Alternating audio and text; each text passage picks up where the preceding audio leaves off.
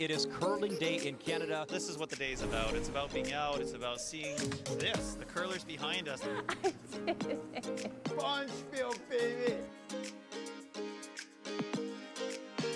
We say hello, Canada. Come on, come on! Oh, goodness!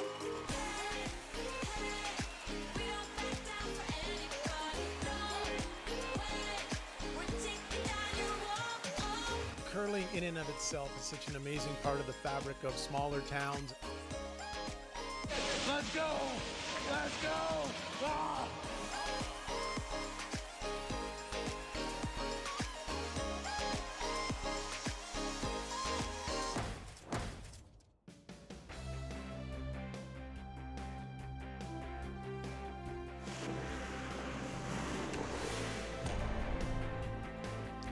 Happy Curling Day in Canada, presented by PharmaSave. And yes, for the second straight year, we are hosting a Curling Day in Canada festival. Your 2024 version comes from Melfort, Saskatchewan, about 160 kilometers northeast of Saskatoon, and embracing the love of curling today. Yes, hello and welcome to Curling Day in Canada, a day all about celebrating the sport and shining a spotlight on the game our country loves. I'm Lindsay Hamilton here in Toronto, while my co-host, Canadian Curling Hall of Famer Bob Weeks, is staying nice and cozy at the Northern Lights Arena, home of the Melfort Mustangs hockey team. Bob, how is Melfort treating you so far? Boy, we have been overwhelmed by the hospitality here, and you mentioned those Mustangs. They played last night. They had a big 7-0 win, but now this rink has been changed into the big festival, as you're going to find out. And Melfort is, I don't know how to describe it. It is a city. It is amazing. It's a small town of about, well, city of 6,000 or so people, but they have exploded with curling love. And like any small center in Canada, the hub of the center is usually the curling club. It was really exciting. Didn't really expect it, but yeah, very exciting. And the whole community has really rallied behind this event, especially in the past few days here. There's lots to talk about it. It was exciting for everybody. Like I said, we've been building on this for a long time. We've been raising money and increasing our league sizes and increasing our membership base. And so when we were able to put this kind of cherry on the top, I think everybody was really excited and looking forward to getting to work and putting on a great show. I think it was pretty awesome to see. I mean, it was a big task to take. We started planning back about a year ago, so I mean, for what it is, it's pretty good. I think anytime you can bring a national audience to a small town, it's a great thing, right? So having TSN here, having some local talent, some professional talent here, putting on a big show, I think it's only going to increase curling in our community and the visibility of our community as a whole. It makes just brings the community together, I guess you could say. And the event itself, it's not just curling, it's lots of fun things and just trying to get people to come out and have a lot of fun. I think it'll just show people that curling is a sport that can be all ages, and that, you know, it's a great part of Melfort. We've seen curlers from across the country who have also joined in on the celebrations. Keep posting your Curling Day in Canada experiences using the hashtag Curling Day in Canada. We'll keep sharing your photos and videos throughout the show, so stay tuned and watch those. Now, we need to bring in our third member of the group and the only Sasky on the team here. Here's Britt Dort. And Britt, you were here late last night watching a transformation and really seeing a small town rally around this event. Absolutely. Well, I'm going to start by saying a proud Saskatchewanian, that's for sure. We know how much Saskatchewan people love their curling. They also do love their hockey. And despite the fact there is a lot of action happening behind both of us right now for this Curling Day in Canada festival, just less than 24 hours ago, it was the place to be for local hockey fans and players. On Friday night, the community of Melfort comes out to support their local junior hockey team. Saskatchewan kid, always kind of grew up and knew what the SJHL was. Lots of great talent goes through it, and it's awesome to come on in front of the fans in Melfort and see all the support. As the final buzzer goes, the Mustangs celebrate yet another win in front of their home crowd. And from there, the community-owned team rallies around an exciting event taking over their rink. I'm just giving back to, kids, people that support us, because I was there one day too as a small kid, and getting all the support and giving it back now is definitely huge. So yeah, love doing that. We want to give back, and it's important for our hockey players to know that and do that, and I think it really sets them up for their future in life and really matures them and gives them a sense of giving back, which is very important, whether you're in Melfort or when they start their careers later in life. A different ice sport is being celebrated in Melfort today, as Northern Lights Palace Arena is now home to Curling Day in Canada. It's not something you see too often in small towns like this, so yeah, to bring people in, and to notice what small towns are really made of is it's really good to bring that to Melfort here. It's fantastic, to be nationally recognized. That curling rink and the people that are involved there work very hard, and they do a great job with the facility, but also the organization. And curling's really taken off in Melfort, and even our guys have been involved in it, through a little bit here through the season, and they have a lot of fun with it. And I think we actually found the newest Melfort Mustangs fan in Bob Weeks. We got to experience his first SJHL game last night, Lindsay. So I will say, Bob, you better get your stake in the Mustangs because they already clinched a playoff spot this year. I just want to see the Maple Leafs do that and set the boards down for the Raptors after their next game. But really, what a great story of community coming together. I love it, Bob. All right, so from a small city all the way to New Zealand now, the love of curling is international. Now, New Zealand isn't exactly known as a hotbed for curling, so when the men's national team wanted to strengthen their training, they decided to move to Calgary to be closer to some of the best facilities and coachings curling has to offer. One small problem, though. They had nowhere to live. Salim Valji has more. Whenever in a lifetime will a curling rink from New Zealand come and live in a retirement residence? It's not what the New Zealand curling team ever planned when they decided to chase their dreams and move to Calgary for training, spending their winter living with the residents of Chartwell Colonel Belcher Retirement Home. Yeah, it was a little bit of a process in the making. We had basically put the call out on social media and spoken to a friend of ours who works within the Australian Curling Federation. We talked to her and said, do you know anyone who might be able to host us or a bit of accommodation somewhere just to kind of cut costs for us? She actually posted on Facebook and it went kind of viral and got picked up by Cassandra here at Chartwell, who pitched it to her team. So I actually saw the post on the World Curling Federation social media pages. They shared that this men's curling team from New Zealand was looking for just short-term rental housing while they were here training in Calgary. The residents were always watching the Scotties together, the Briars. They're big curling fans, so I know that they would welcome them very easily. The average age at Chartwell Colonel Belcher is 84, and dinner is served at 4:30 p.m. However, the retirement home's newest residents are keeping the Canadian seniors young at heart. Oh my goodness, it's just wonderful. Couldn't be any better.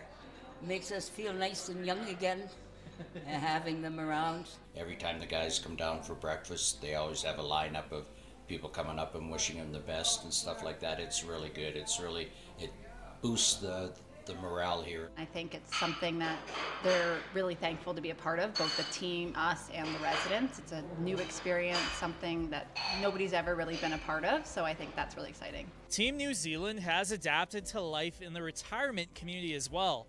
Activities normally reserved for senior citizens like bridge and bingo have become part of the Kiwis' weekly routine. It's been great.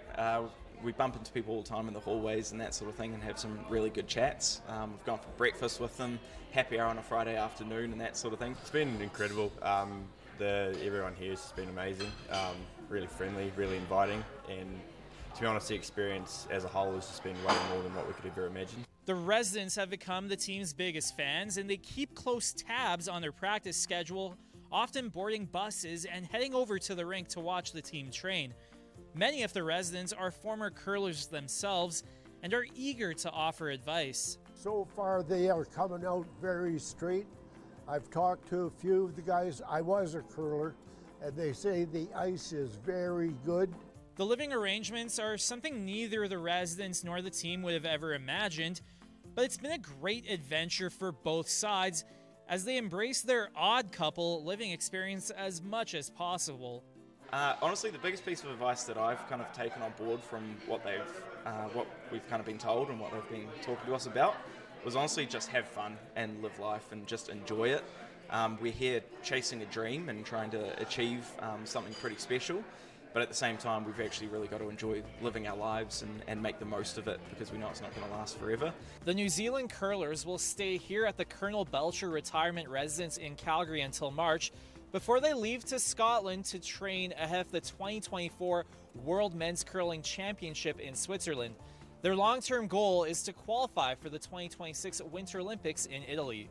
Salim Valji, TSN, Calgary. Thanks, Salim. I'm glad the guys found a new home, and best of luck qualifying for the 2026 Olympics. Well, speaking of the Olympics, someone who knows that experience very well is Olympic gold medalist Jennifer Jones. And a little more than a week after announcing that this will be her last Scotties, Jones is showing she is going out at the top of her game. But will the fairy tale ending continue as she goes up against a red-hot Rachel Homan's rink? With more, here's Vic Rauter. Lindsay, thank you. Hello, Canada, and welcome to Calgary. And yes, that, of course, was the big news, Joe, that she's going to retire from the four-person game, still continue to play in mixed doubles. I'm amazed. You know, she always just says simply, I love the game, and I think that still holds true to this day. It's not that she doesn't love the game anymore, that she's got some other priorities, and so she'll continue on mixed doubles. Yeah, hard to believe this is the last time we're going to see Jennifer Jones at a Scotties, and so special to watch her out there. And Jennifer Jones is still Jennifer Jones. She's out there rising to the occasion, and playoff Jones is a whole different animal. Absolutely. Look at the shot making. It's still there for her, and this was in a qualifier against Selena Sturmey of Alberta, and Selena was just eliminated in the 3-4 page, but there it is, lined up for her. How many times have we seen this from a 6-time champion? Jennifer Jones runs it back, bang. And now it sets up, of course, this matchup, which really could be, and we would be thrilled if this was the gold medal game with Rachel Homan. So this rivalry for Jones, the fact that she can step on the ice, still be competitive against Rachel Homan. Unbelievable career, unbelievable matchup. But what is even more unbelievable this year is the announcement of the retirement and how the teams handled it. We talked about it with Team Canada. And I give a lot of credit to the three young ones because they're basically been fired. What's their future? Where do they go from here? Are they taking phone calls? No, they're right here concentrating, and they're trying to win a championship for Jennifer Jones. Oh, so now you've got Rachel Homan, 3 championships, but this year, for some reason, don't you think she's as focused as she's ever been? Look at the kind of shot that she made yesterday against Carrie Einarson, 4-time champion, and her ending came yesterday. Look at this. Yeah, for Rachel Homan, she's drawing so well. It's this precision on these peel weight hits. The intensity in her eyes, she is making these all week long, and when it mattered most against Einarson. It is remarkable, the amount of work, Russ, that she puts in, not only on the ice, off the ice. She watches video. That's how really deeply she goes into the game. First person I saw when I walked in this building was Donnie Bartlett, and he just looked at me and said, I just can't believe how much they practice. And it's stuff off the ice, too. They're ready. Don Bartlett is the 2-time Canadian champion with Kevin Martin. He is here as their coach. It is going to be a wonderful game tonight. And just look what they bring to the table. The number of appearances, the number of wins. 6 titles for Jones, trying to become the first ever 7, and a 4th for Rachel Homan. Hope you'll join us tonight, 8 p.m. Eastern. It is Homan against Jones. My goodness. Winner right through to the final. The loser will play Kate Cameron in the semi.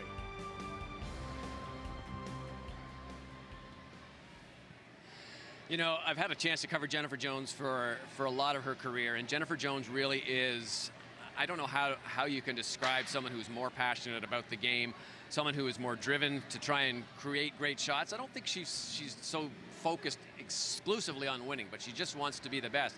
And it was actually at a Curling Day in Canada show about 3 or 4 years ago. I think it was in Moose Jaw, where we actually announced her as the greatest woman curler of all time and having the greatest shot of all time. Lindsay, she's certainly going to go out in style, it looks like. Oh, absolutely. Be fun to watch. No doubt an incredible matchup. But I should note, Jennifer Jones isn't tough to keep that fairy tale ending going, Bob. Rachel Homan's rink, 47-5 on the season. That includes 37-1 against Canadian teams. So be sure to tune in later on tonight. We're just getting warmed up. We'll have more from Curling Day in Canada from Melfort, Saskatchewan after the break, including a heartfelt reflection on Sandra Schmirler.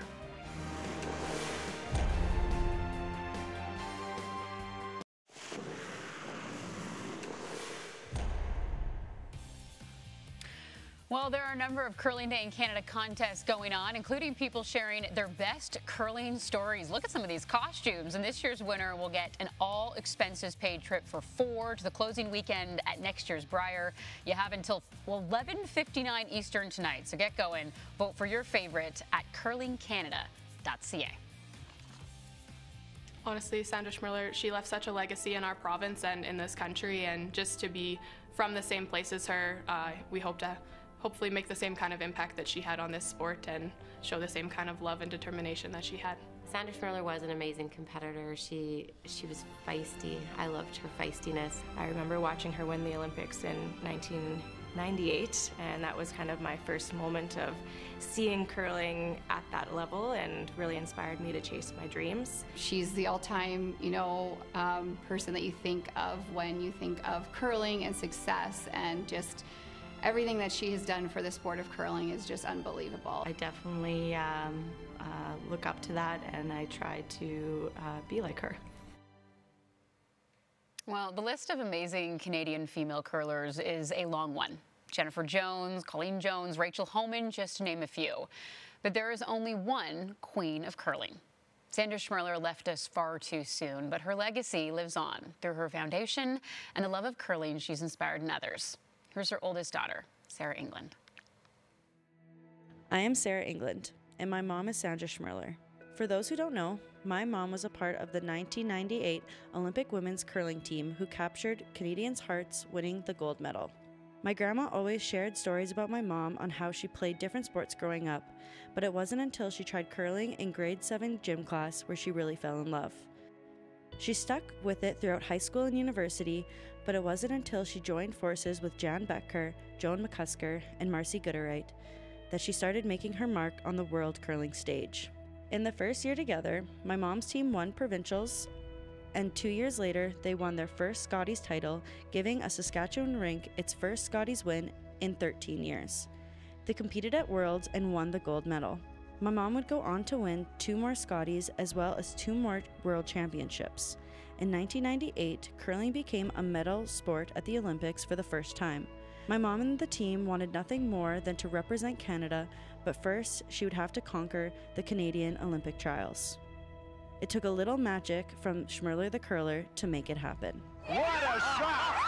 What a great shot! What a spectacular shot by the reigning world champion, Sandra Schmirler. The Olympic win showed my mom's determination. They refused to lose. In 2000, my mom lost a hard-fought battle with cancer.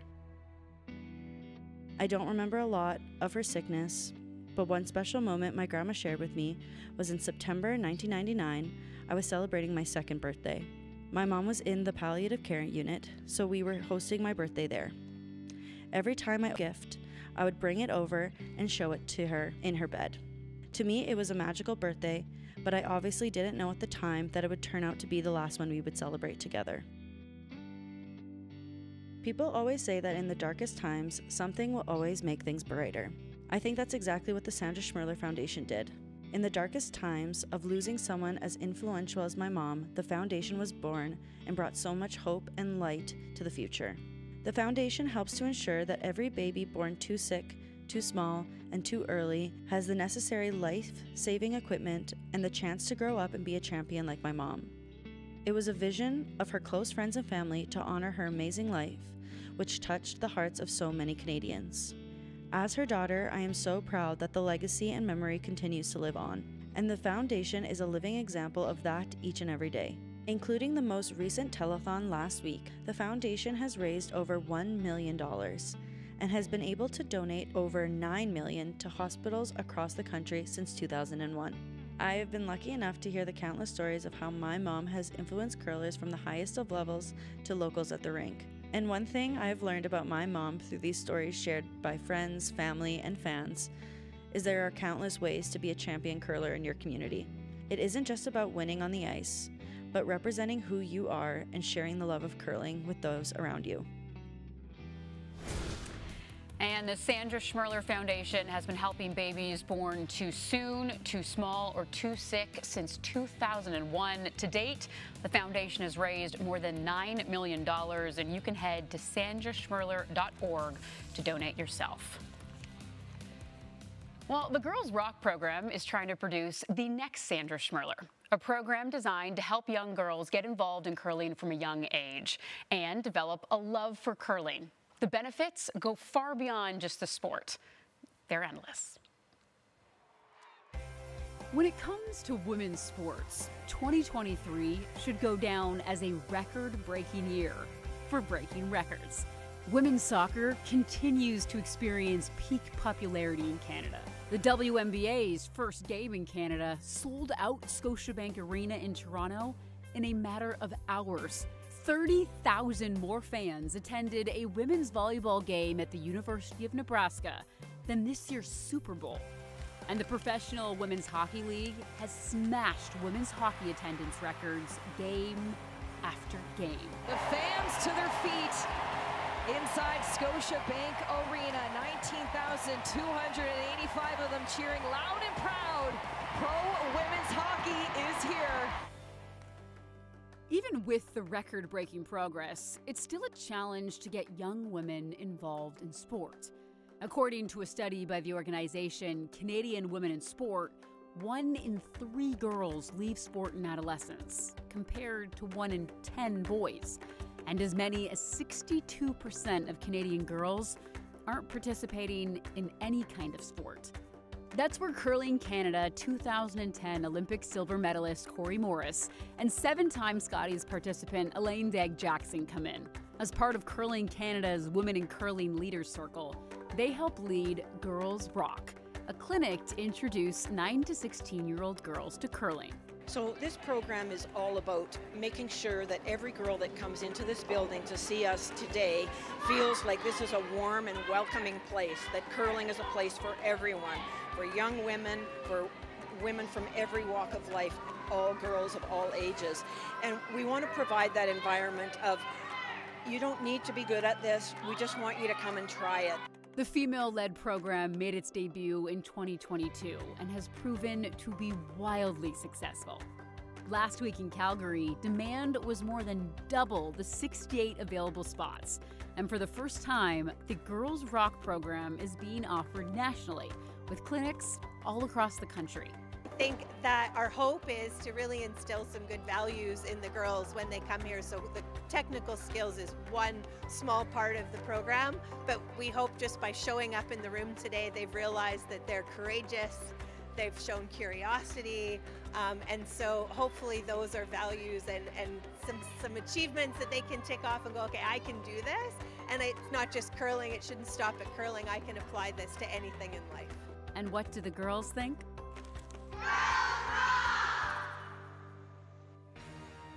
Love it. Girls Rock, a fantastic program, hopefully leading to a lifelong love of the game. Meanwhile, we're just getting warmed up here on Curling Day in Canada. We've got plenty more to come from Melfort, Saskatchewan after the break.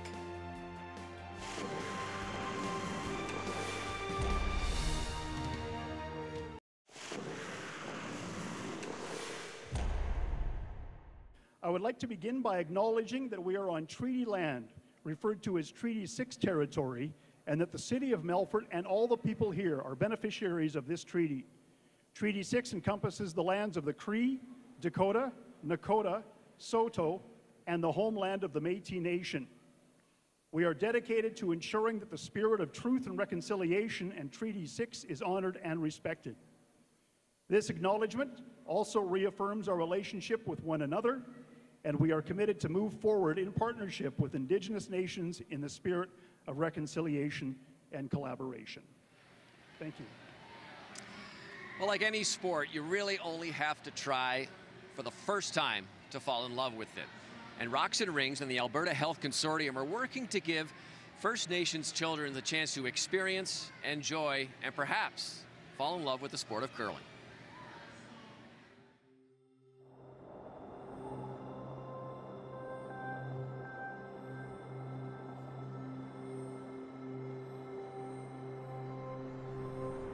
About an hour east of Calgary, just off the Trans-Canada Highway, lies the Siksika First Nations community. Hockey and basketball are the most popular sports here, but what about curling? It just looked a bit strange at first. Egg Farmers Rocks and Rings, presented by Curling Canada and First Nations Health Consortium, are trying to change that. Introducing curling to First Nations communities across Alberta, the program provides all the necessary equipment to the community, including the floor curl equipment, program materials, and pusher sticks, to be inclusive for participants of all abilities. For many of the Siksika children, through this program, this was the first time they'd seen or even held a curling stone. It just kind of felt really good to just find something new to do. I enjoy it because I could knock his rocks out. Being able to run it in a gymnasium like this, we're not out in a rink on the ice, right? So it's a great way for people to get some exposure to a sport that they might not have had otherwise. Now in 13 communities across Alberta, one of the program's goals is to further improve the physical, mental, and emotional well-being for First Nations communities. One of the biggest things in First Nation communities is isolation, and Siksika being the second largest nation in Canada, with the chance to actually play an activity with their family, I believe will support the whole household in that. Mental health, just getting out of the house, socializing, having fun, laughing. You just get to hang out with your friends and have fun with it, and well, you just get to make good relationships with people you don't know. This was way more fun than just laying around my house and just. I would prefer to do this more than stay at my house. I really enjoyed this today. Key to the success of the program is how accessible the sport is. Regardless of age or ability, everyone can join in. What this program means to the residents or the First Nation members is it's actually a chance for them to participate in a program where the whole family can participate. You know, it transcends generations. Grandparents can play with grandkids and enjoy the sport of curling. You know, learn something new. I just think it's a great opportunity for some inclusivity and accessibility for the people in the nation to have another option or variety of activities to do. I see my kids are getting better at this, and I'm learning too. They're teaching me how to play, right? And it's not just them. They're all teaching each other too, giving each other pointers, and I like that. You know, it's not like a competitive thing. They like to help each other, and we're all into this, right? And I'm into this.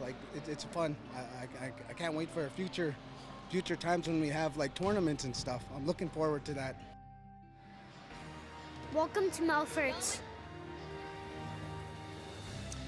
Well, we'll have more from Curling Day in Canada. In fact, when we come back, we're going to introduce you to the most popular man in Melfort, Saskatchewan.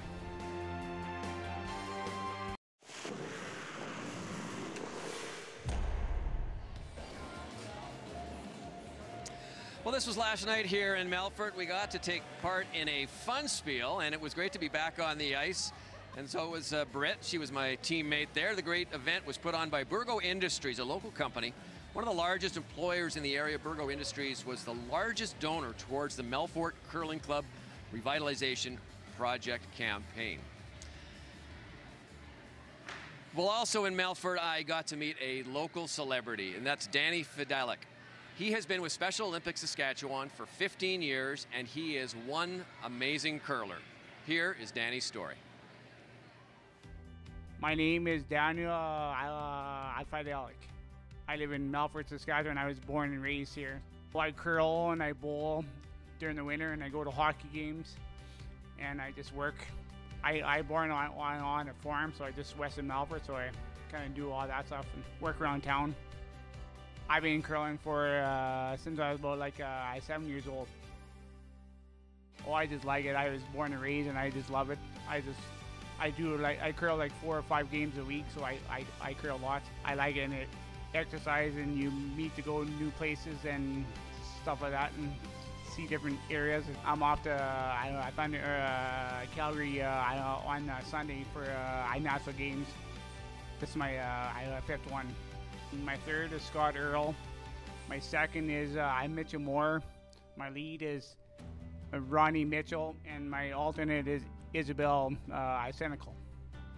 I like fun, and I meet new people, meet new stuff, and I kind of help out the teams every once in a while, just to help out. And the city of Melfort has really embraced and rallied around this team. Earlier today, they got a special send-off. They were piped in, and the team from Melfort beat out 9 other teams to represent Saskatchewan at the Special Olympics Winter Games starting next week in Calgary. And get this, in their final game, they were tied going into the final end, but they managed to steal 4. What a return. Congrats to the team, and good luck to Calgary.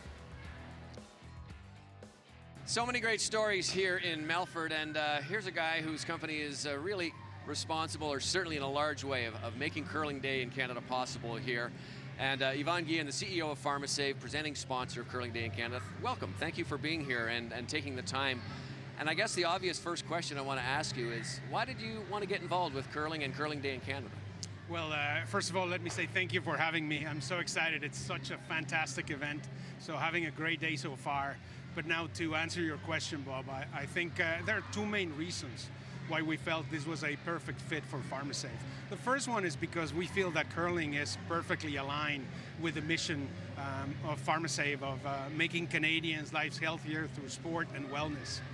And then I think the second one, which I think it's quite important, is because curling is truly a grassroots community event. It's a true social experience. It cuts across all ages, all demographics, and therefore it challenges everyone that participates to stay actively healthy and have fun. And our owners felt it was a perfect fit. So I don't know how much you know about PharmaSave, Bob, but it's a co-op of 900 independently owned and operated pharmacies all across Canada. So all of our owners are deeply connected to their communities, and therefore this is a way for us to give back and make sure that we are returning what those communities that we serve are giving us. 900 stores, I know, are locations across Canada, and I think that's almost probably about how many curling clubs there are. There's probably a PharmaSave and a curling club in every city, town, and village in this country that of a somewhat size. But for you personally, what have you seen here this week that's kind of caught your eye and made you think, yeah, we made the right move here? Well, I think it's the excitement in the community. I was, as you can imagine, I was at our Melfort store this morning. The entire team there is doing an amazing job. The store has lots of Curling Canada promotions and trying to raise awareness for the event. But everyone is talking about Curling Day in Canada here. It's so exciting to see all the families, kids having fun. So altogether, we feel it's a perfect way for us to show our commitment to communities across the entire country. All right, well, curlers from across the country are continuing to post their Curling Day in Canada photos and videos to social media. Look at some of these. These are brilliant. Please keep joining in on the celebration. Use the hashtag Curling Day in Canada. And there's lots more ahead coming up here as we return to Melfort after this.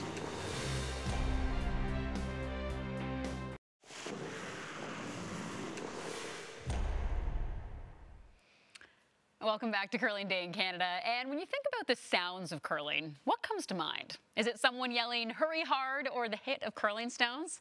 Well, how about if I asked you to think about what the typical curler looks like? What do you envision? Dimitri Jean-Paul is showing that representation matters, and in more ways than one, breaking down barriers for generations to come. Claire Hanna has more. Dimitri Jean-Paul isn't like other curlers. He's a member of the BIPOC, Black, Indigenous, and People of Color community, and also happens to be deaf.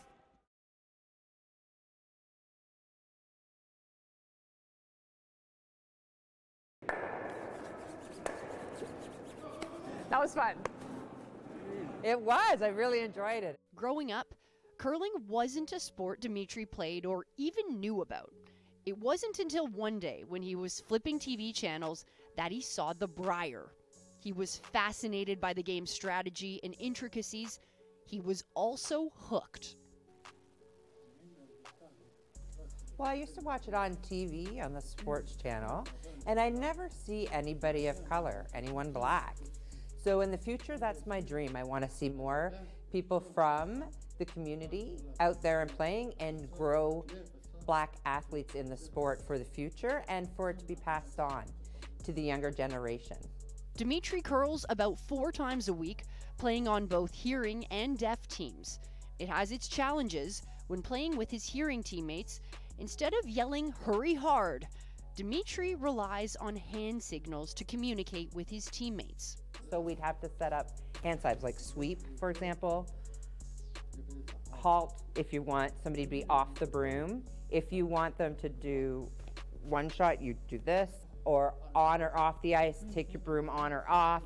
Getting other members of the BIPOC and people with disabilities community involved in curling has its obstacles, but Dimitri sees it as a challenge, inviting underrepresented communities into the sport of curling. Well, when I see a barrier, I don't look at it that way. I feel good. I look at it as a challenge. And I look at the actions. And if I see something that I don't like, then I share my opinion so that that person will learn. And especially if the person is open-minded, then I know you can break down those barriers. One of the first steps in breaking down barriers is inclusion. Dimitri wants to lead the way by introducing members of the BIPOC community and people with disabilities to curling. You invite them out to the experience. Get them to be involved.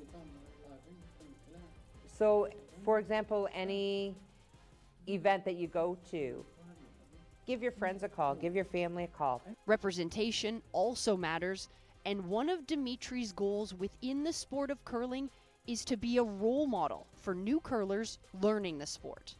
I'd like to be able to teach diversity to hearing and the deaf community, curling to all. And I want people to know that if I can do it, they can do it, and I want people to learn for that. And I think it's really important to be open-minded and to show. That's what's gotten me involved and brought me on my journey, and so I want to be able to do that as well. Next up on the calendar for Dimitri are tryouts for Team Canada, as he hopes to represent the Maple Leaf at the Deaf Olympics. Dimitri also has aspirations of going to the Briar with Team Ontario. But until then, his main focus is to get as many people with disabilities and people of color onto the pebbled ice. Claire Hanna, TSN, Ottawa. All right, alongside Pat Simmons, a legend in the game of curling, who's teaching others to fall in love with the sport. Pat, tell us a little bit about why you're here today. You know what, just Curling Day in Canada is just a great initiative, obviously. It's a sport that has so much to offer and so much to give back, and such a great sport, whether you're recreational, competitive, all of the above. You know, there's so many life lessons and just great opportunities and great fun. So yeah, I just want as many of the kids, the youth, to take it up as possible. How exciting is it for you to introduce these young athletes to the sport, especially in your home province? Yeah, no, it's unbelievable. Just love it. These camps, these days are just fantastic, and you know, everyone has fun and so many smiling faces, and then get to keep seeing them year after year at different things, which is just great, right? So you know, it's lots of fun, just as much fun for me as them. Well, there was a lot of knowledge given to the athletes today, including these two who took part in it. Tell me about what you enjoyed. It was all really good. We went through everything real kind of basic, which is always good. Sometimes I get into bad habits. It's good to go back and make sure I'm doing it right. And same for you. What did you enjoy about it? I really liked relearning the basics and finding things you can improve on. And from your perspective, Pat, you know, what's important for young athletes trying out in this sport? Just to have fun first and foremost, to enjoy it, have fun, and you know, find kind of the path they want to take, whether it's, again, just kind of a fun sport recreationally, or if they want to get more competitive and you know, enjoy it with your teammates and get the whole family involved. Well, thanks so much, and happy Curling Day in Canada to all of you. Well, I probably could have used Pat last night when you forced me out of my curling retirement. I had to throw a couple of rocks. I'm not sure if you saw. They weren't as good as Bob's. You were also rocking that sweater last night when you were curling. We have some great Curling Day in Canada swag here that they have given us. They have. It's beautiful colors. You got the gray, I got the blue. It's not just clothing. Look, you can get mugs and everything. Yes. There's lots of it, and it's going to a good cause, Lindsay. And look at you. You even got the lid on. Yeah. I even have my toque, Bob. I think this is the first time I've ever worn a toque in studio, but I have to say it is cozy, it is comfy. I'm happy you two are indoors this year staying warm because, Bob, I know it was chilly last year for you, so stay warm in that sweater.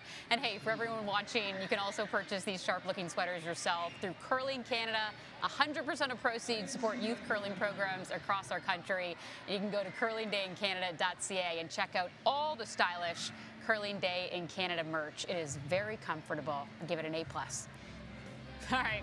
Meanwhile, we'll have plenty more from Melfort, Saskatchewan coming up after the break, including one of the wildest bonspiels we've ever seen. That's coming up next. Hi, I'm Giselle Lullaby, one of the Queen of Canada.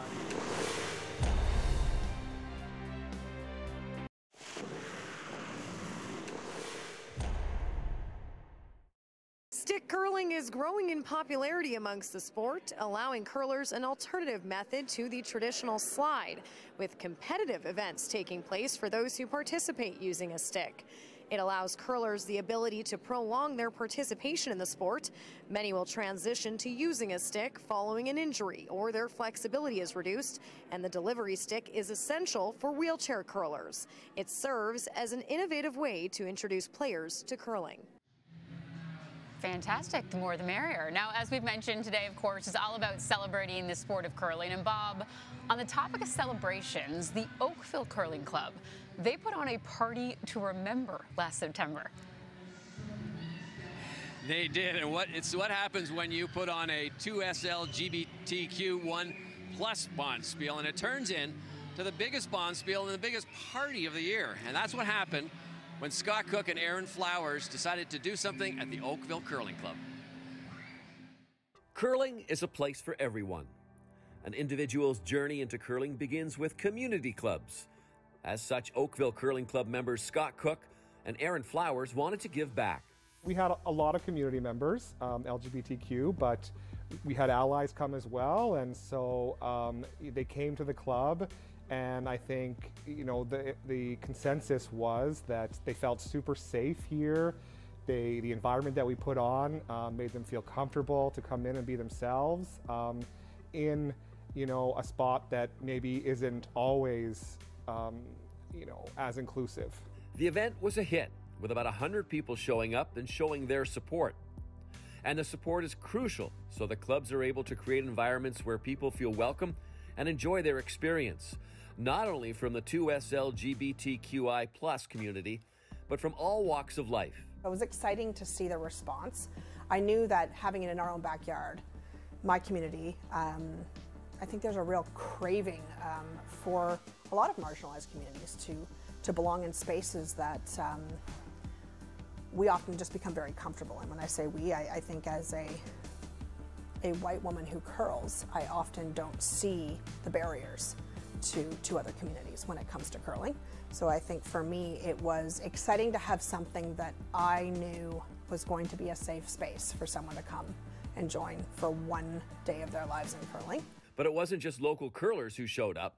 Hi, I'm Giselle Lullaby, one of the Queen of Canada. Yeah, I'm a drag queen for the last 15 years, and yes, this is who I am. I know how hard it is to do something that is out of our comfort zone, but I love when people stick together and just do whatever they want. So I just think it's always fun to have a community, and discovering new community is the best, and they are an amazing community of people that love each other and enjoy the art of the sport too. So it's really fun. We want to do entertainment. We want to do entertainment in an LGBTQ way, and I think, you know, when you think LGBTQ entertainment, you think drag queens.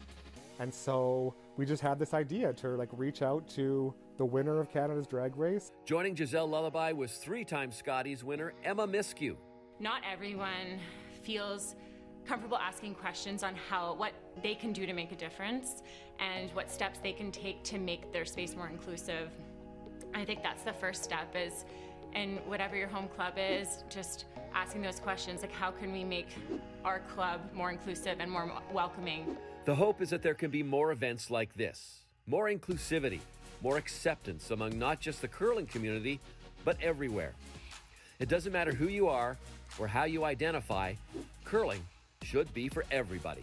We changed the whole club to an atmosphere that would create safety amongst the community. And I learned a lot from how we, as a sporting organization, when we do put gender specifics on how we organize leagues, it can become a barrier very quickly to people. And curling has such an opportunity to become a real place of safety and belonging in sport. Well, that sounds like a fun bonspiel. Meanwhile, let's check in one final time to see everyone across Canada's Curling Day in Canada social media posts. There's some terrific costumes. The celebration will be going on all day, so keep uploading those photos and videos. A reminder, the hashtag is Curling Day in Canada. Love to see people celebrating coast to coast. And we're not done yet. Much more from Curling Day in Canada, brought to you by PharmaSave. Coming up.